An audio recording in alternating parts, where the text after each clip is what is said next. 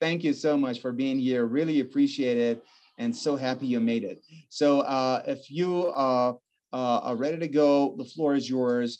And please help us understand, Mr. Dimitri, about the concept of how neuroscience empowers digital experience. Now, Mr. Dimitri Gajduk is a co-founder and a chief production officer at Cool Tool, which is a cool name. All right, let's go for it. We can't wait to hear from you, Dimitri. All yours.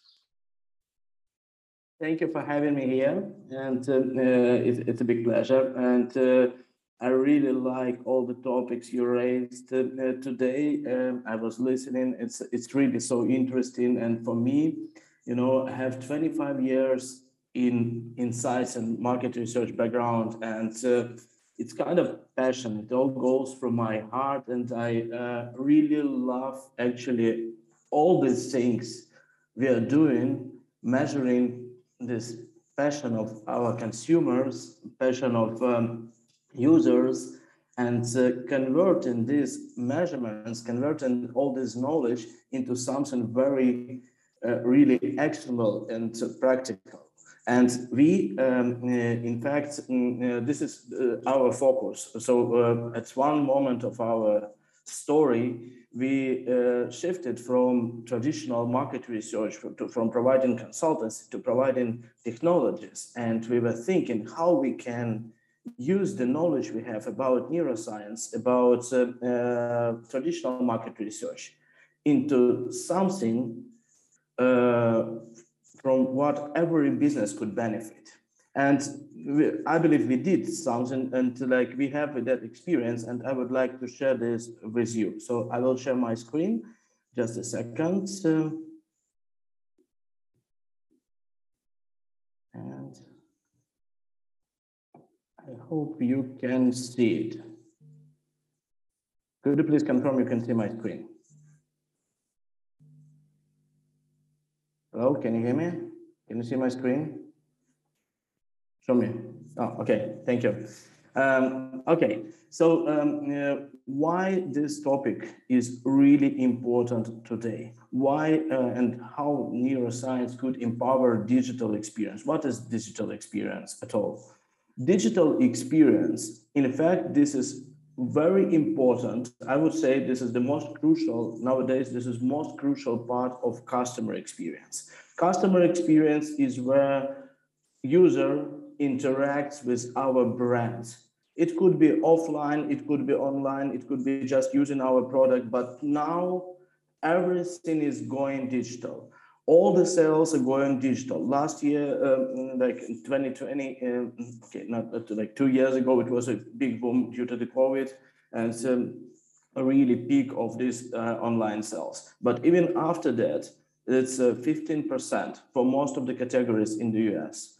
And we can see that right now, all the people, like a few years ago, we even can't imagine this. Right now, more than 5 billion population use mobile phones. The internet users also around 5 billion people. Active social media users around 5 million. So this channel becoming more and more important. Right now, probably this is the most important channel. And digital experience is actually that part of customer experience where we interact with products or with brands digitally. And that part is really, really important. But at the same time, we can see that that part is really often it's really broken. It's like our experiences are not good. We are trying to do something. We are trying to buy, for example, some tickets, and we can do this. We are trying to buy some goods. We can find them. We going for the website, and we experience some errors on those websites. And all these things actually for us, it's kind of really blockers, and these are bad impressions and bad customer experience in digital environment. And it's not only about pure UI or UX. It's also about content. which is not always optimized for us, not always optimized for the device we use, not always, even sometimes it's simply not interesting, or sometimes that content, it's just like fancy picture that distract us from the main goal, why we came for this website, why we even like from our main objective. So actually improving that UI, UX and improving the content inside of digital environments. This is a big area. And we are just in the beginning right now. We're trying to do this with neuroscience, and neuroscience really helps us. And why neuroscience and why not just traditional surveys? Actually, as a researcher, I always say that if you're not doing anything, do the survey. At least it's better than live without any feedback in your, let's say, virtual reality. But the best answer will be from David Ogilvy, that consumers don't think how they feel, they don't say what they think, and they don't do what they say. This is really, really important point, especially when we are talking about digital behavior, because inside of digital environments, our brain works the same way.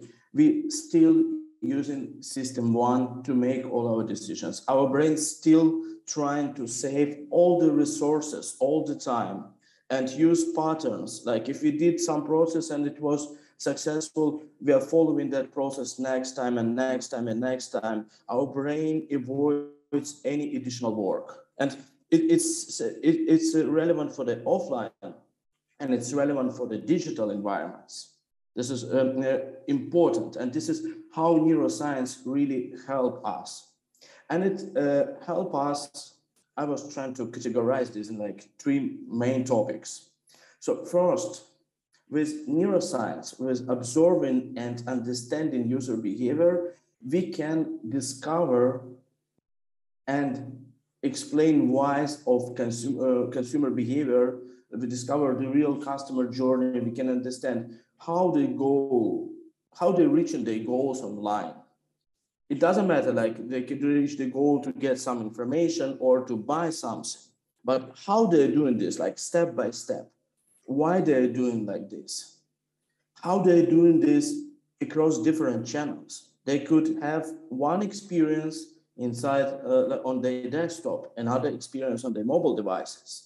Sometimes it's even mixed with their offline experience, so it could be an omni-channel experience. And neuroscience will help us to understand this. Another part is about creating better user experience.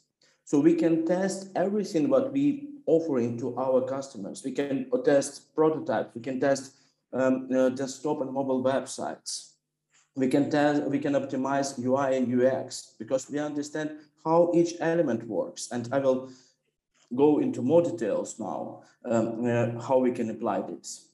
And we can produce content that really works, that we can measure attention to that content. We could measure emotions. We could measure how trustable or how impactful that content we put into the digital environments. And we use neuroscience-based insights for all these three topics. And this is where I will, what I will show today too. So to measure attention, we use mostly, actually we focus, like we really love labs. We love labs with very accurate hardware, with advanced technologies. It's not always easy to set up those labs. And we are big fans of the idea that to be widely used, technology could be really kind of commodity. So it could be used everywhere by any researcher. Because if it's a very expensive lab, for the website owner or like for even like for medium CPG company, that could be too expensive. But if you're just enabling webcam for your respondents and they could do this study remotely, it's not a problem. They could run this study in the internet like they're doing online surveys. And we could use AI and use webcam to understand both facial expressions and emotions and understand where the attention goes at each moment of their journey. But even measuring the attention, we need to be aware of at least two things. That actually the whole our behavior is driven by attention. Like in offline, actually our brain is scanning everything according to the purpose, according to the objective. And also these scan patterns and our attention behavior is different depending on the situation. So if we are looking for one particular object, we already have this idea, our brain has idea how to do this. And in other situation, with the same environment, with the same website, we could behave completely different way. And that's why we always recommend our clients that always test in context and always use task-based exercises. Don't do just like open testing of anything. It could be the case, but not always. Like in most cases, we need to test in context and use task-based exercises. And getting that and using this technology to measure the attention, we could measure the real behavior. So we can actually see through the eye of our consumers how users behave online, how they, like where the gaze goes, what do they read before clicking something, when they're clicking something, how they're clicking something. So we can understand, we can see the whole customer journey, like page by page, and on each page we can see all the elements. And we can do this with current age technologies for different environments. We can do this for prototypes. We can do this with live mobile and desktop devices, websites. Sorry, and we can do this for live mobile apps. So we could be together with customer, do this shop along or do this discovery study all the time. All the time they're doing something on the device, of course, with their permission. They're not spying, like all this like user testing. We can see how they navigate, how they engage, what are the expressions, where they're not satisfied. Of course, we can also ask survey questions and record a voice. But this power of observation is huge. And we can optimize different elements on the inside of our digital experiences, and we use different, slightly different approaches. You can see that it's very similar, but has some peculiarities. So to test the content, we use the framework that was our content even visible? So can user even scroll to this content? Then did they really pay attention to this content? Did the content provoke some interest? Was it persuasive? Was it trustable? Especially like when we're going, we discuss with Olaf, I think we discussed this topic recently that like, okay, the website for fundraising, everyone will say that, oh no, yes, I would like to contribute. I agree, this is like a good topic. And they will not tell you, like in most cases, they do not actually trust in this product. And that's why they escape. And there are technologies how to measure this trust with implicit measurements. And then, of course, engagement. Where do they click? How do they click? What was on their face when they clicked somewhere? Or when they experience some problems? Or like we can see those emotional and behavioral engagements. And it's a little bit different story for navigation. If for the content, we need to have something really like provoking interest. The longer users stay with the content, the more interacting with the content, the better. The interface and elements of navigation should be visible, of course, too, easy to find, noticeable, and it should be it should be the clarity that like, okay, I know that this element leads to the goal. or this is misleading element. And this way we can improve usability of websites or digital products. And of course, it should provoke some engagements. And using that, we have different visualizations. We have, and this is all these are automated. So you can see that, okay, how many people like to scroll time map? How many people scroll till this place? How many people stay there? Because especially on mobile device, we're just doing like this scroll, blah, blah, blah, blah, blah, blah, blah, blah. And it's completely different from the desktop, where we scroll carefully and you can miss half of the website.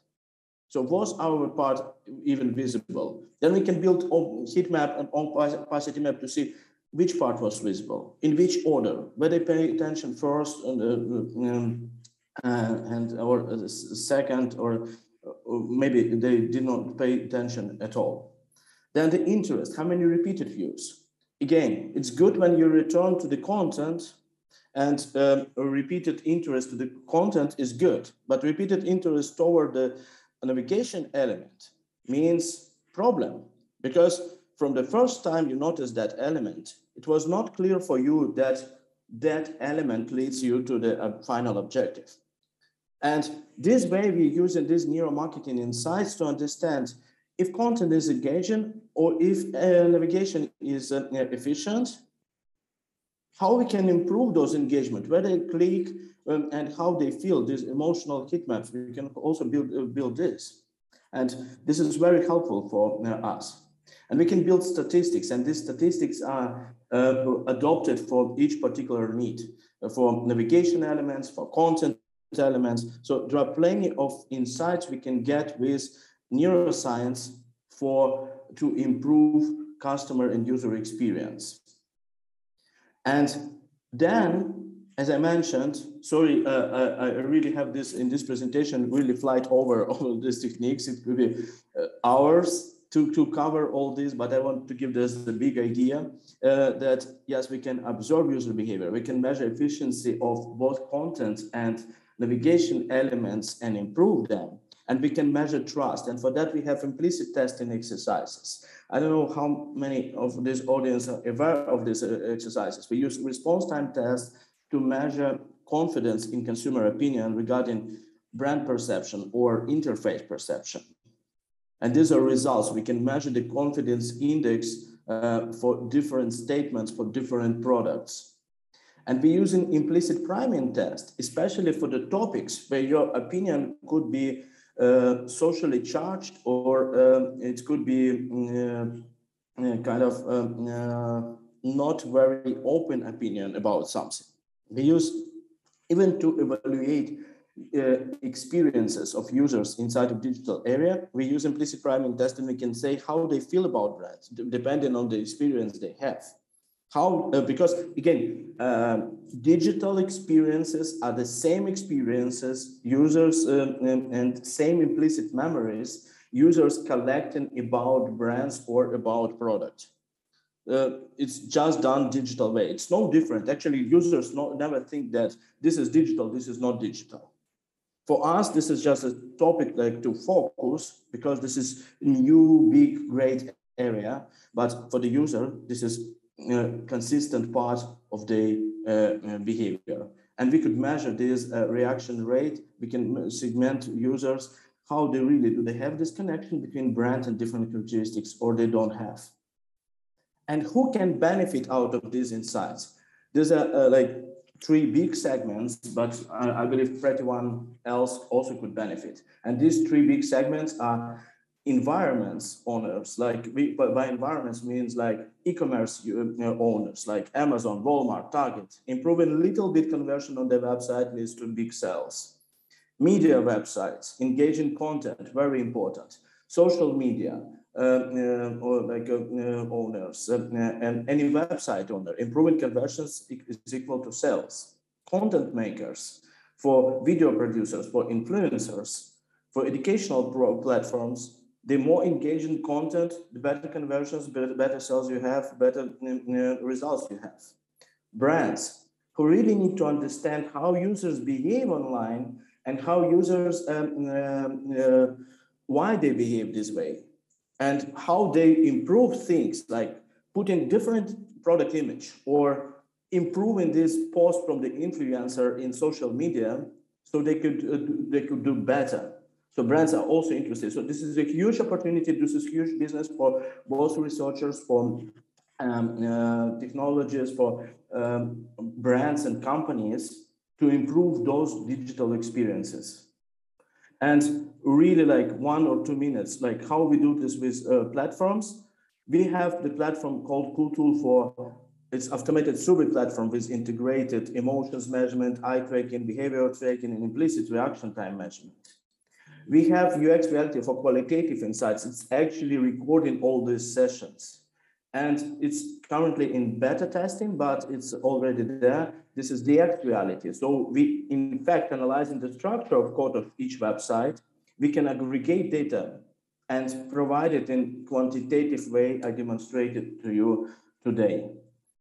And it's important that it's not only user testing for DX Reality, it's also could be passive measurement when you integrate in this piece of code into your website, and you can collect this data passively without eye tracking and emotions, but collecting that behavior. And those, at most moments you need to explain the behavior, you collecting, connecting camera and collecting these neuromarketing insights.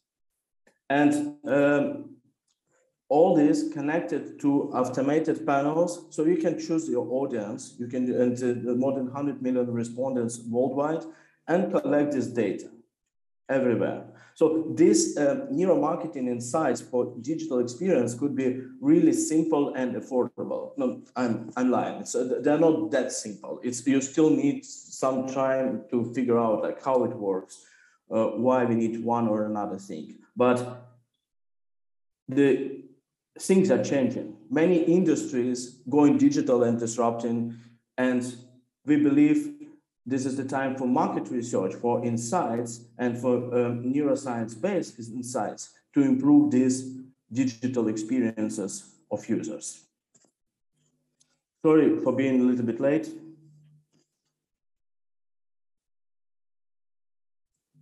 Thank you, Dmitry. This has been totally tantalizing idea, and you showed it in a very, very visible, noticeable, clear, and engaging way. And I can tell, and many of us can tell. So are you done with the presentation, or we're moving on? Yeah, so I'm done. Yeah, I'm ready. You're done with it? I'm sorry, come again?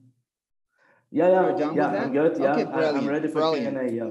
Brilliant. So yeah, like I was saying, it was a very dense presentation. It was truly attractive one, and you just were, tapping into the things that you have already done.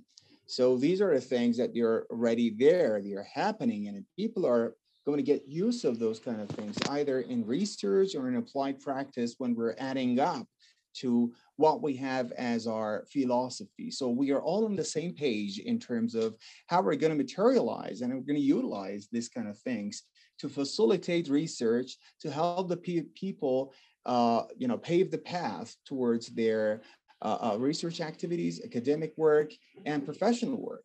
So it's about human enhancement. It's about optimization of the performance, right? So when most of our time is probably going to get engaged in digital life, and we're going to have a very good, fraction of our time on our digital interaction.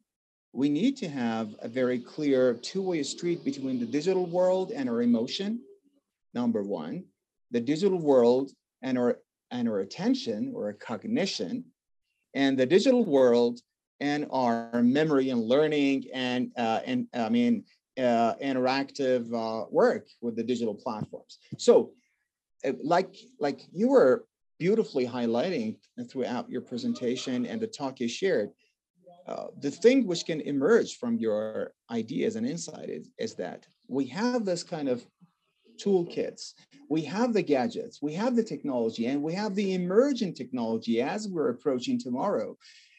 We got to be interacting with the technology in a very brain-friendly way. So to be brain-friendly with the technology, first, the technology should attract and it should capture emotion.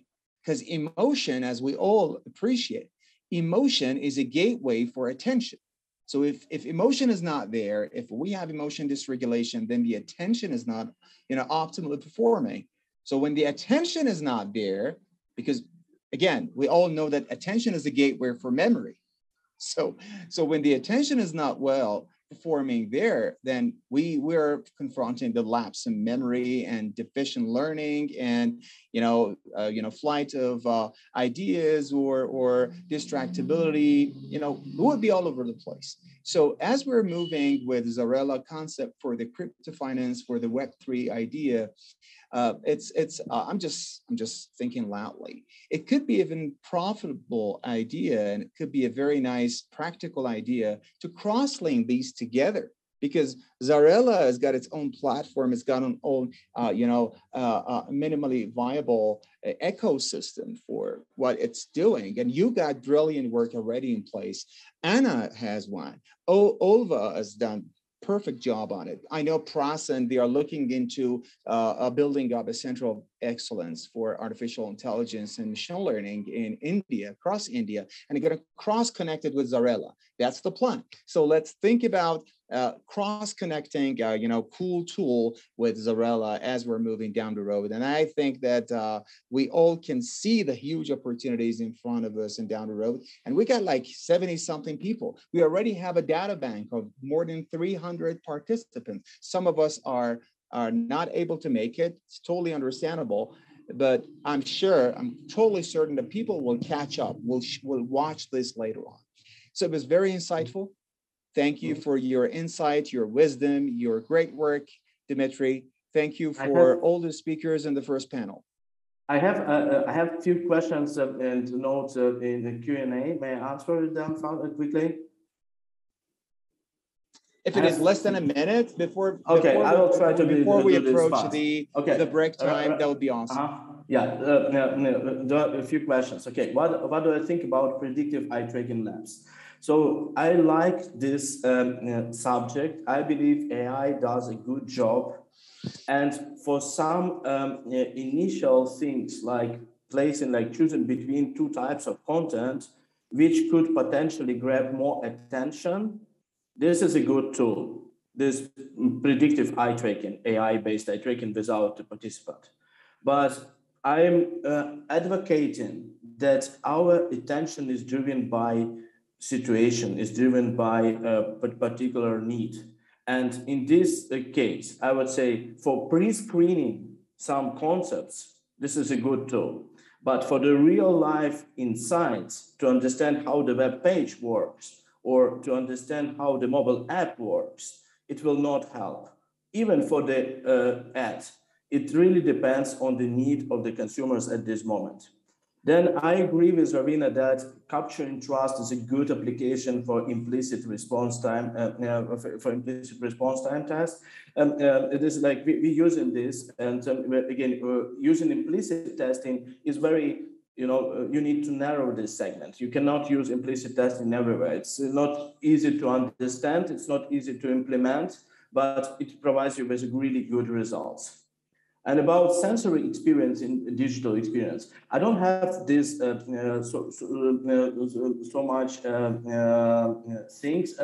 so much experience here. We do a lot of sonic logo testing.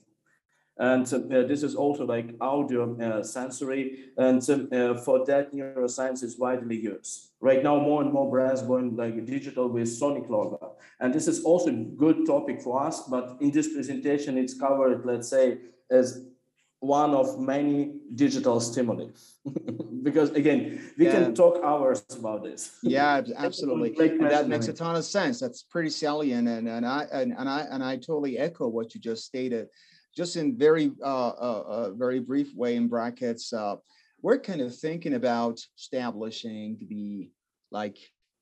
a brain technology, I don't know, like a platform, somewhere. The idea is cooking, and I can tell you that the food is going to be tasty. So we'll see how that's going to work out. Together, we'll have a blast of it. So the thing is that when we're using objective measurements, as you pointed out, like including eye tracking or polygraphy as referred to what Bert Martin was highlighting, like heart rate variability, skin conductance, like EMG, temperature and stuff. These are great Also, we have the technologies. polygraphy, we have real-time brain mapping, we have functional brain mapping, including like MIG or functional MRI.